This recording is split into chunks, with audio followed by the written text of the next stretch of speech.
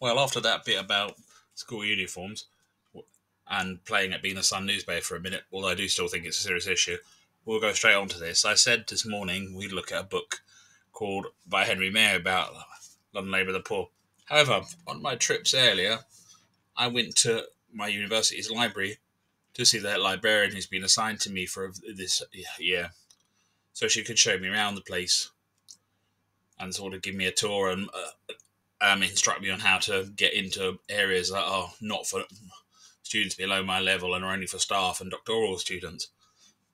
In any case, I found this nice book in the Waterstones nearby. I could make you look at the books I took out from the university library, but I really don't think you're going to be thrilled to look at Religion and the Decline of Magic or Medieval Literature with large sections in Middle English. But this particular book is by Oscar Jensen, and it's about vagabonds and people at the bottom end of society in London in the 19th century. The opening was quite interesting, so let me get to it.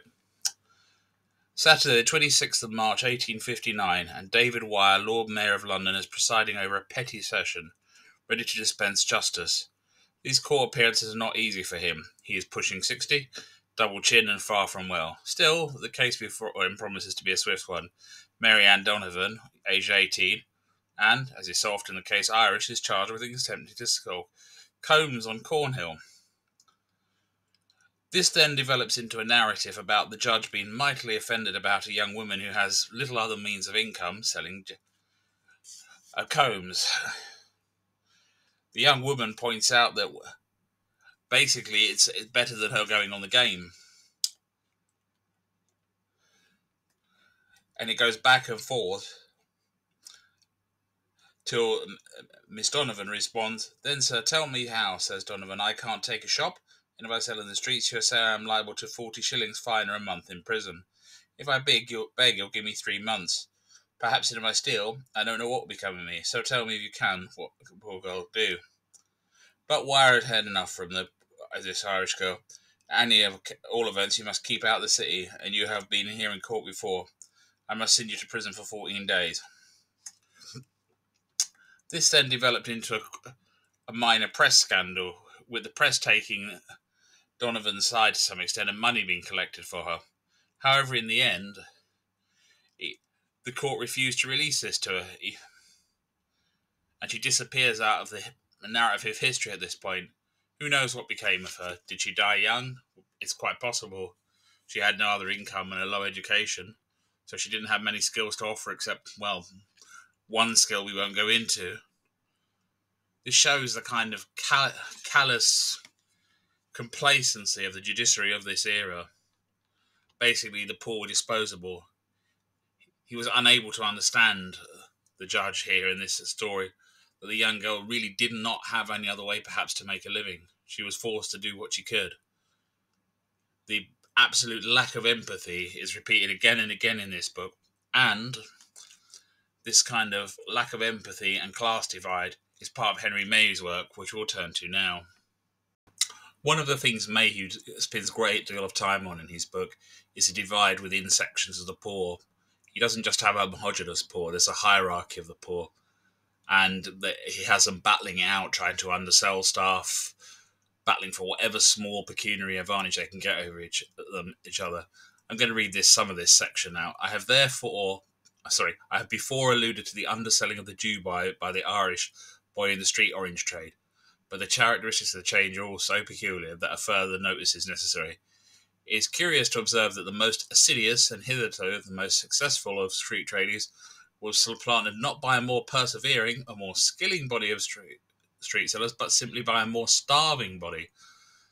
Some few years since poor Irish people, and chiefly those connected with the culture of the land, came over to this country in great numbers, actuated either by vague hopes of bettering themselves by immigration, or working on the railways, or else influenced by the restlessness common to an impoverished people.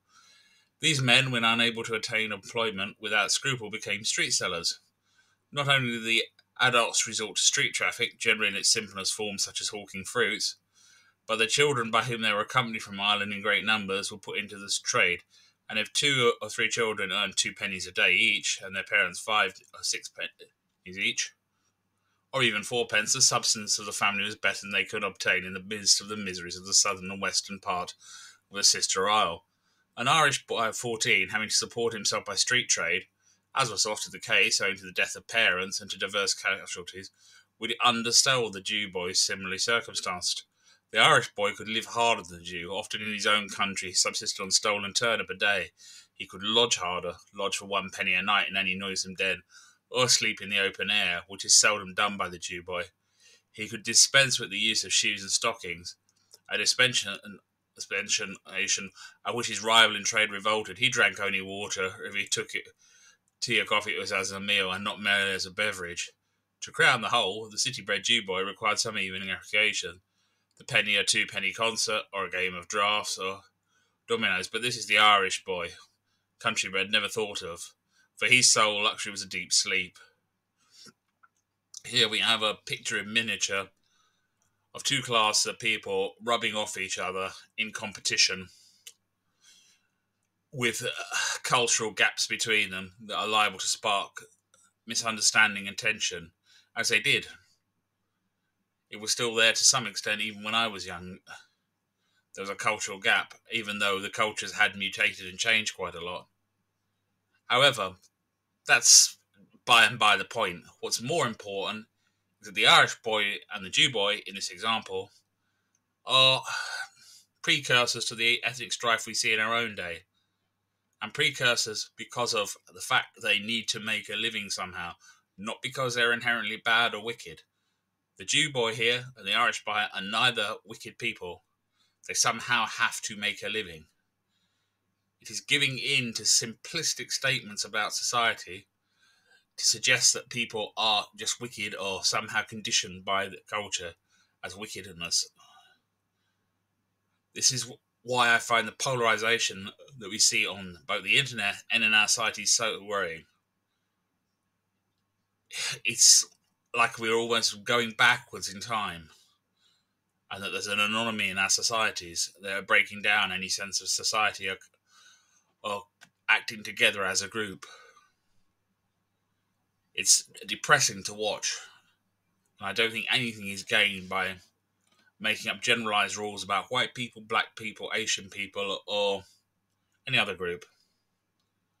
I'd recommend Henry Mayhew. He has a lot to read about this period, which if you read is well worth perusing. And this book, Vagabonds, I'll be reading the rest of it and coming back to it, I think.